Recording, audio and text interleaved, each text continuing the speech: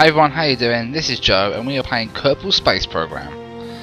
Now I've not played this in ages, since I had my laptop. Well, I've still got my laptop, but since I last played on my laptop I haven't played this because there's been so many updates. We'll start a new profile, and as you can see there is going to be a career mode which looks very good. We're just going to play sandbox mode, just mess about and try and get some stuff into orbit around some planets, and then we'd land on the moon. Because I'm not the most talented of astronauts or pilots of flying space stuff, so we're going to start off here with whatever this is, a little pod for our little Kerbals to go into. If you don't know what this game is, it's basically you get these little guys, little Kerbals. They live on a planet called Kerbin, I think. They're very cool and hilarious, and like it says in the title, it's Kerbal Space Program, so you can use all these different resources here that you can see and build rockets to go to all these different planets, which we can't look at yet, but I'll show you once we are actually taking off. So we're going to start off. We've got this little pod. This is a small pod, I believe. Only one can go in. I'm not entirely sure. It might be 3 Kerbals even that can go in there. But what we need first of all is a decoupler. Now a decoupler means that you can take this off. So you see this down the bottom right, you have step 0 and step 1. So when I press space, if I launch it now and press space, that would go, it would decouple that, so that would pop off and then fall to the ground. So that's what the decoupler is, if that makes any sense. And we have an SAS module. This stops the spaceship from veering off left and right and spinning and everything when it's taking off. Keeps it going in a straight line. And we'll also need some RCS. If I can find it, where is it? It should be on here, page 2. Here we can see some RCS tanks. Now what the RCS tanks are I'll show you. They're these little thrusters. So you put these on your ship, and it just puts out a little bit of thrust to like turn it and pinpoint it to where you want it to go. So now we add on some fuel tanks. I think we'll add just that for now.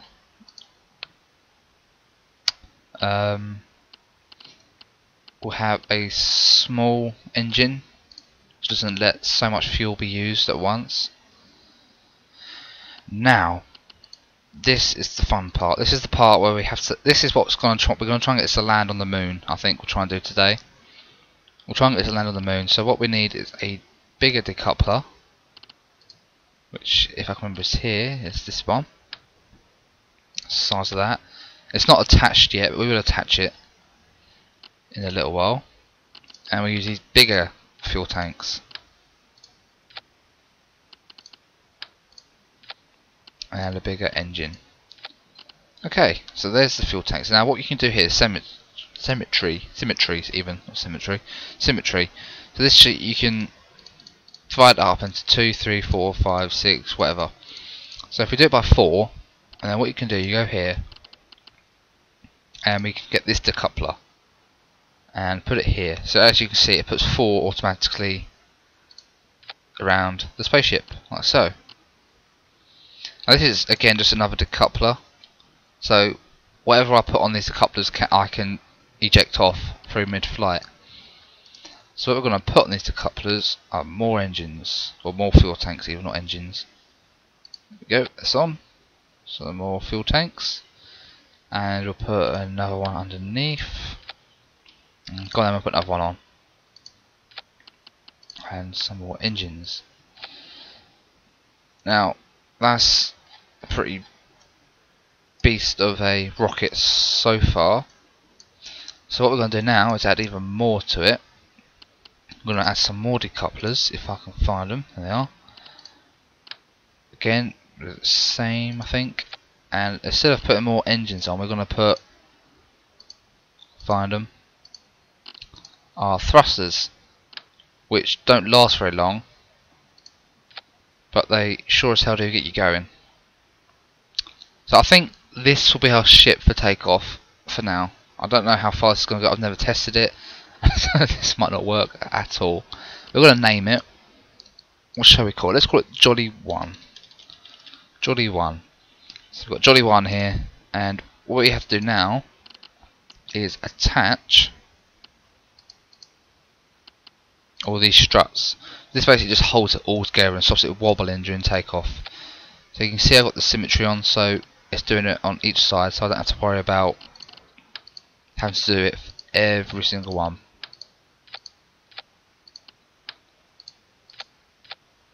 Doesn't work. Go into this side. Just to this. It doesn't matter if it looks messy, but it just stops it from wobbling about and just being annoying.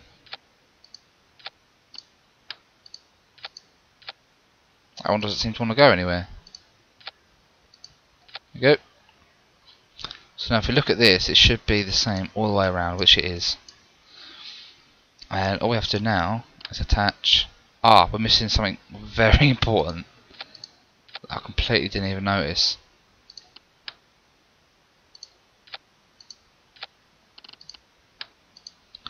I'm going to attach loads to that because that is going to be wobbling around like hell. If hell does wobble about, but you know what I mean. So I think that's everything joint to something else to stop it from wobbling. We are missing quite a few bits actually. First of all we need a parachute, because we have to abort mission. And then that can just flow back down to Earth with our Kerbal in it. And we also need legs, because we can't land if we don't have legs. If these will go on now, it should be fine. There we go, some legs. We could add some...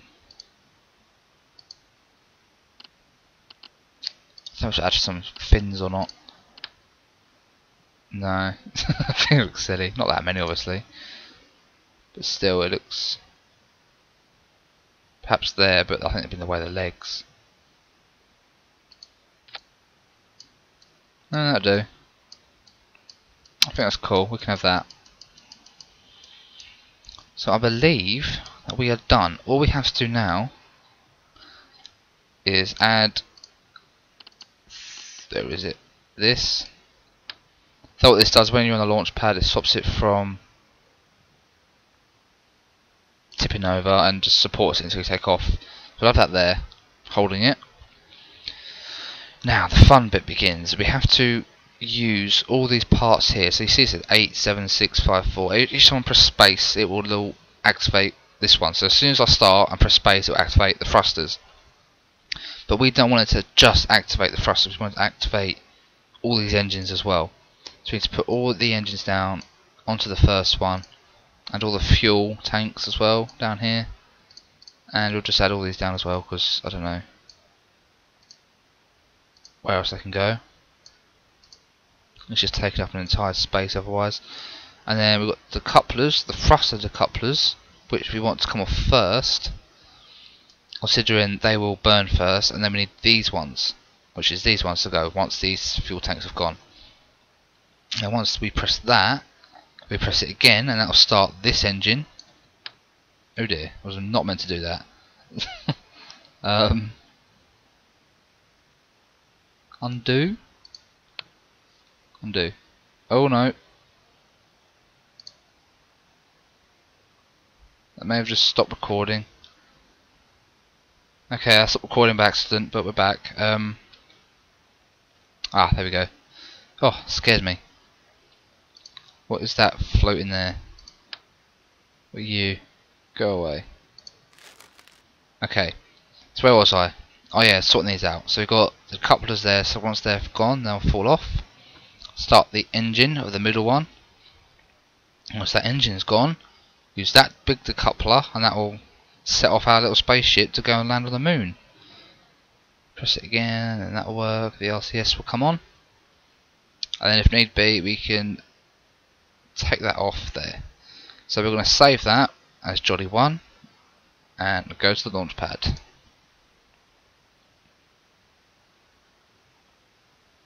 Maybe. There you go, we're at the launch pad. Look at that. Absolutely massive. So first of all we're going to put on our SAS, which you can see here by pressing T, which just stops it from wobbling. That is massive, that's bigger than what I thought it would be.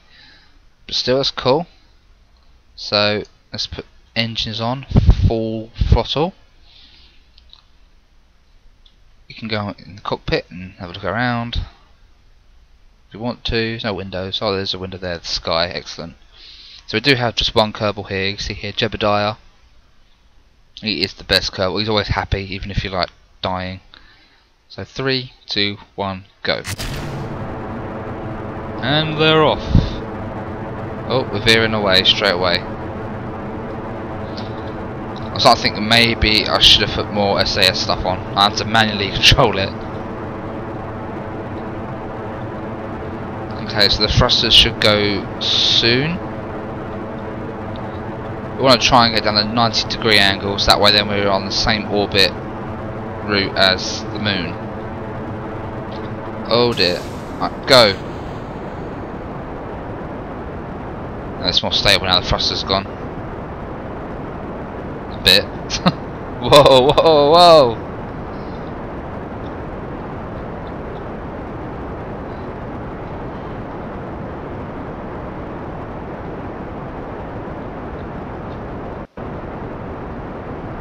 Okay, I didn't know, I really should have put some more SAS stuff on here.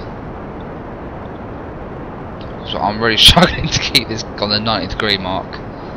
We are spinning a bit.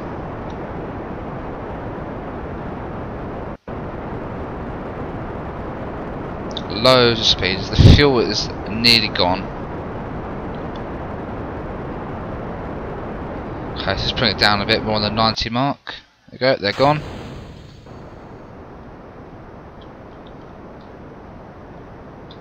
That's a lot more stable now.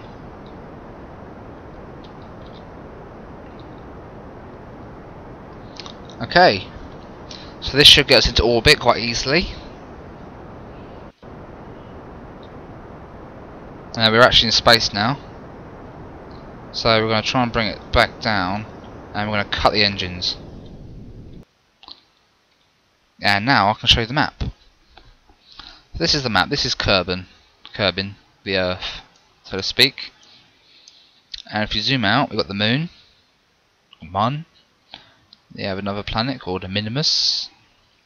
We go even further, which is just unbelievably far. We've got Eve. We have Moho, Juna, and even further out is Jewel. Well, I've never been to any of these. The only ones I've ever been to are these ones here in this tiny little orbit in these. But then I've not played it since these were added, so I have been to each one, so to speak, so my mission now is to get to all the others. So if we go back to the map and zoom in on Earth, this is our apoapsis, and this is where the spaceship's going to go to. It's going to reach 213,000 meters, and it's going to crash back down towards Earth. But we obviously don't want that, so as soon as we get to here, which we can do by speeding up time, so now we are here. What we're going to do, if we bring up this, is turn off our SAS so we can turn it, and we're going to slowly turn because we are quite a big ship. So we could just turn on our RCS, and there's the thrusters there, but we don't want to waste that. We want to save that, and we're going to go here. Okay, they don't seem to be doing anything. I can't stop it from turning. Stop turning, please. Okay, come back. RCS fuel is going to be gone at this rate. We just need this fuel though, just to get out of orbit and head towards the moon. Okay, so once we get down to this 90-degree mark, we can go full thrust. That'll do. Let's go.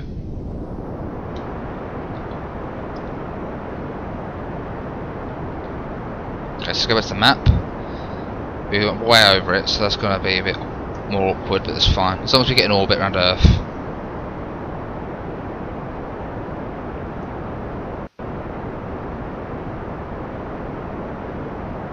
a very weird orbit, mind you. It's not going to be perfectly round, as you can see. But there we go, we'll cut the engines there, we have an orbit now. So we have it, we have a very weird, not perfect. I could make it perfect just by going here and then making that come in a bit, but it doesn't really matter. But there's one thing we have to do now. And that is wait until we see the moon over the crest of the Earth. So let's speed things up a bit. And once we see the moon over the crest of the Earth, that's when we go full throttle again and attempt to get out of orbit and head towards the moon. Shouldn't go that fast. Where are you, moon? Where are you, moon? Just in orbit, spinning around. I don't want to go too fast, because if I go too fast it will not be perfect. You can see on speed now, it's gone quite fast. Slowing down as of now, because we're probably going further away. Oh, that's the sun. But is the moon in front of the sun? No, it's behind us. So let's speed it up, we'll just look at it from here. Should catch up with it now anyway. Okay, so we're about to see it. Let's go back to our main view.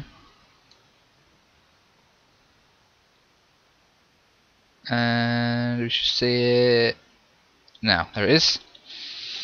Okay, that's good. So what we need to do now is again try and turn it. Put a bit of thrust on just to turn it. No, wrong way. Wrong way.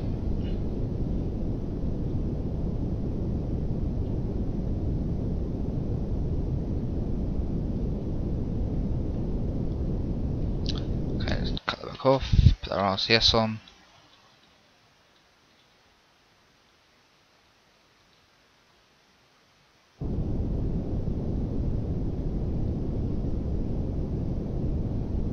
Okay, get the 90-degree mark right there. Not like it's going to stop, it's going to carry on going, which is just excellent.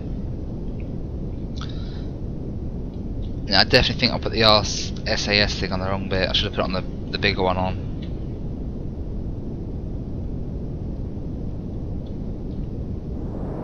Full thrust. Okay, good. Stay there, please. Now, as you can see now, our orbit is going out. I'm going to slow it down because it speeds up very fast. Hopefully we join up with the moon. There we go.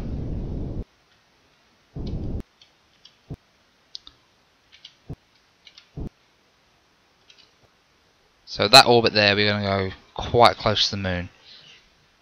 Let's go.